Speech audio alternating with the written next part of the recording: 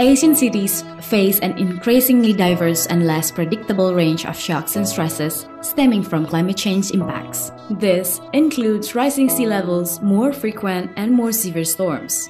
Prognosis show about 55% of Asia's population will be living in urban centers by 2030. Now, more than ever, building urban climate change resilience in Asian cities should be a priority. The Rockefeller Foundation launched the Asian Cities Climate Change Resilience Network in 2008. The initiative has worked with core cities to support them to prepare for and prevent urban crises by building resilience. ACCCRN has worked with 19 global partners across Asia, and the network keeps expanding. ACCCRN started with 10 cities in Vietnam, India, Indonesia, and Thailand. Now, the initiative expands to over 50 new cities and 2 additional countries, Bangladesh and the Philippines. ACCCRN cities have been equipped to prepare for, take on, and prevent crises resulting from the convergence of climate change and rapid urbanization. They have adopted bold tactics and practical solutions that can be applied elsewhere. In India, several collaborations between ACCCRN, local partners, and city government have built up the disaster response capacity and improved the quality of life. Indore Lake Restoration Project offered new approaches and innovative technologies to help restore water quality.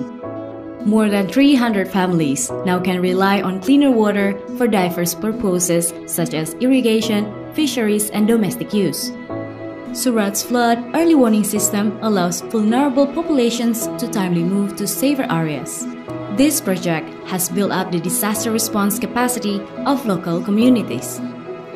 Gorakhpur Adaptive Peri-Urban Culture has built resilience by helping farmers to diversify their livelihoods and become resourceful. The projects not only address the flood risks, but also respond to the other challenges. In Vietnam, city governments and local partners initiated resilience projects which are now being significantly scaled. The success of the Coastal Erosion Management Project has motivated the city government to replicate mangrove planting. A storm early warning system has improved the prediction of potential floods and storms with a greater certainty.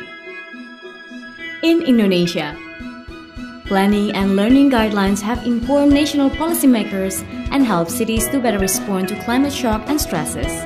This ACCCRN project builds inclusive resilience by involving women and children as the agents of change to prevent danger.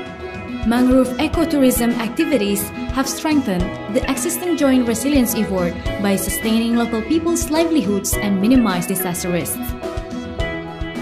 In Thailand, the private sector and local partners have joined hands to address disaster risks. They have successfully built urban resilience and strengthened local partnerships.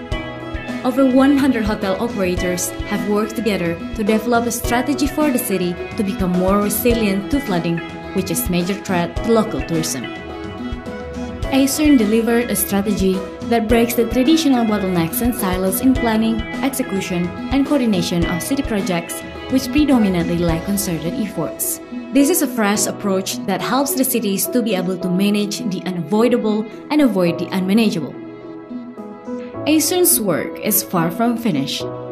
We need to look ahead and continue working with city stakeholders to strengthen their climate resilience and better be prepared for future shocks and stresses amid rapid urbanization. Together, we can achieve resilience to improve the lives and the livelihoods of residents in more cities. Thank you for being part of ACCCRN, and thank you for your continued help.